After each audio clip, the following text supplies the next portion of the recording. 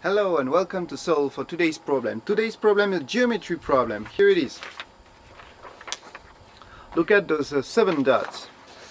1, 2, 3, 4, 5, 6, and the 7th is right here. So you see those 7 dots. If you take them by 3, 1, 2, 3 here, 1, 2, 3 there, and also the diagonal here, you can make a straight line pass through them.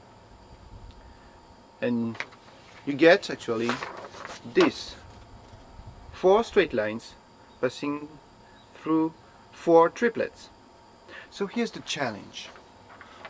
With still 7 dots, can you make 6 lines going through 6 triplets? Oh, I want those lines to be distinct.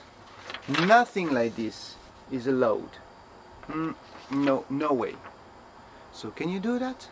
I want 7 dots and 6 lines going through 6 triplets. Have fun and see you next time for the solution. Bye bye.